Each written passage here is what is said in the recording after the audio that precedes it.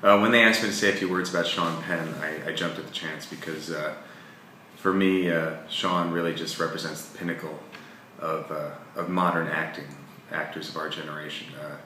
His talent is just it's just so unique, and what he brings to a role, I think, really comes from his own humanity, which everyone has seen in the work that he's done helping other people, and whether it was after Katrina or going down to Haiti.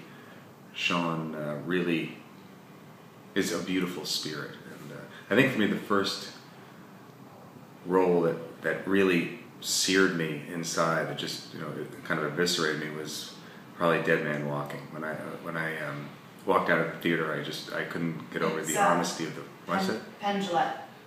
What? Penn Jillette. Penn Jillette? Yes.